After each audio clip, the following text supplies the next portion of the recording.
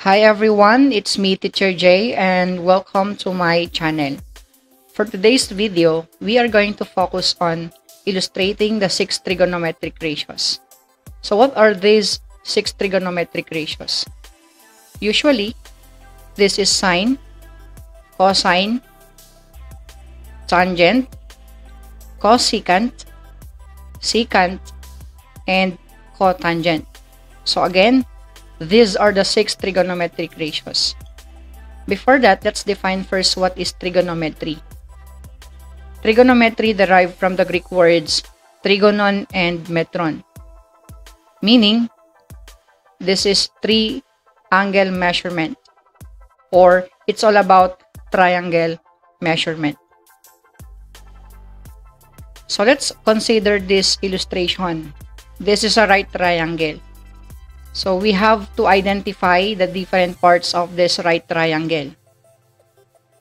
Right triangle ACB, right angle at C. So this is a right angle. Opposite side of this right angle is the side C, or we use lowercase letter to represent the side. And angle B, opposite side of this angle, that is side B. Okay, so we use again small letter or lowercase letter. And angle A, opposite side of this angle, that is side A. So we use again small letter A to represent side. Again, angle A, opposite side of this, that is side A. And we have here this symbol. This is what we call theta. Okay, again, this is what we call theta. So meaning, this theta here, this is our reference angle. So nandito po yung reference angle po natin, that is angle B or the theta. So now, kung ito yung reference angle natin, identify po natin kung saan yung opposite, adjacent, and hypotenuse. So, yung reference angle natin is at angle B, so that is theta. Yung opposite side niyan, that is side B, and that is our opposite side. Okay?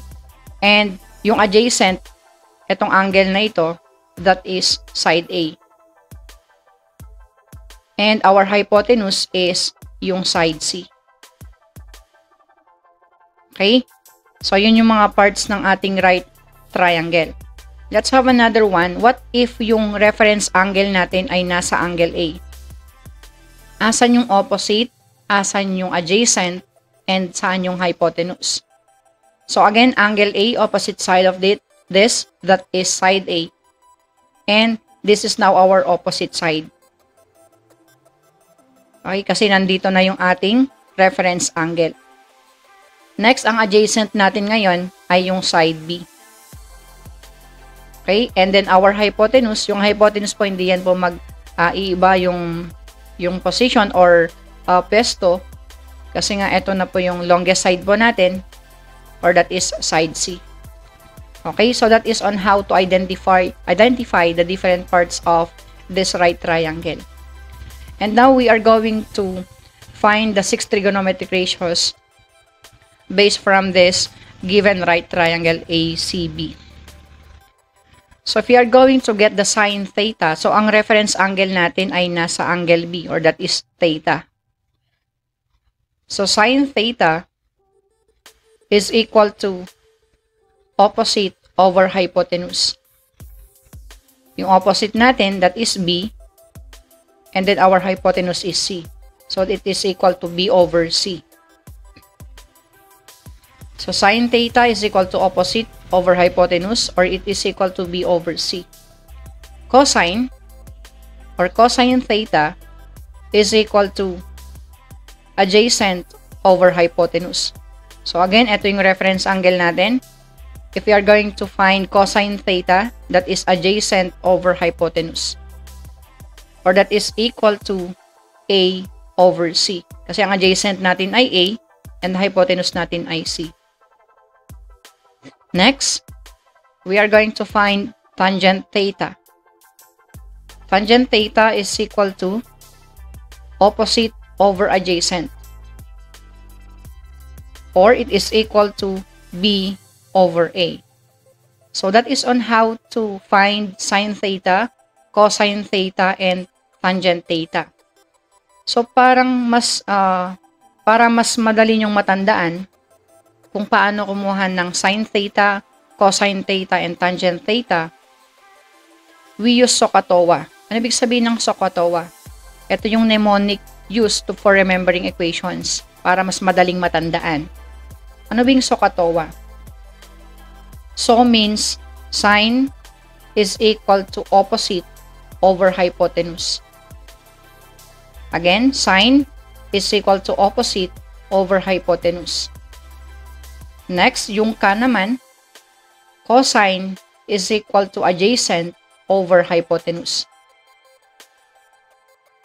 And then, yung TOA, tangent is equal to opposite over adjacent.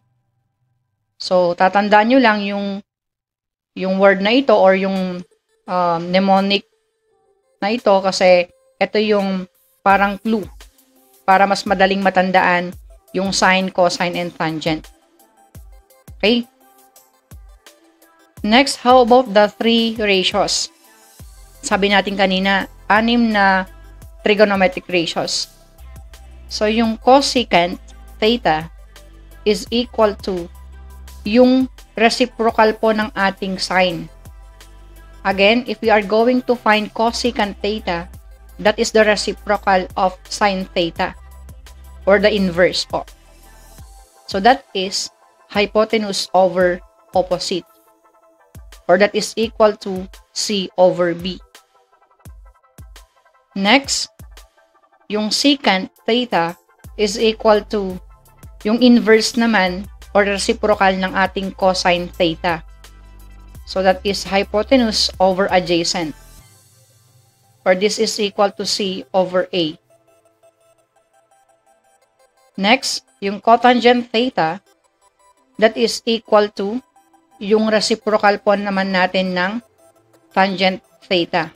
So that is adjacent over opposite, or this is equal to A over B. So, para mas madaling matandaan ito, kailangan alam nyo muna yung SOHCAHTOA. Okay? Pero meron akong bibigay dito para madali ding matandaan. Itong cosecant theta, secant theta, and cotangent theta. So, pwede rin yung gamitin ito. Ko, siya, kaw. Okay? So, yung ko, siya, kaw is cosecant is equal to hypotenuse over opposite. Ito naman siya, secant is equal to hypotenuse over adjacent. Yung kaw, cotangent is equal to adjacent or over opposite. So, ito yung mga 6 trigonometric ratios. Now, let's have an example. Refer to the figure of triangle ACB or right triangle ACB. Find the following ratios: sine A, cosine B, tangent A, and secant B. So, based from this right triangle, we have the measurements. AC is equal to 5. Side AB is equal to 13. And CB is equal to 12. So, angle A, opposite side of this, that is side A, right? And this angle B, opposite side of this, that is side B. And this angle po, right angle, opposite side of this, that is side C.